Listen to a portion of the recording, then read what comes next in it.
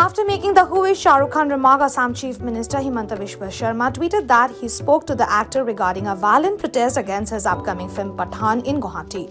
Taking to his Twitter handle, the CM wrote, "Bollywood actor Shri Shah Rukh Khan called me and we talked today morning at 2 a.m. He expressed concern about an incident in Guwahati during the screening of his film.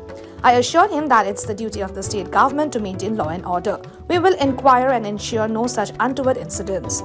Notably, some activists tore Pathaan's posters at a Guwahati theatre where Pathaan is set to release. For more news and updates, stay tuned to ETimes.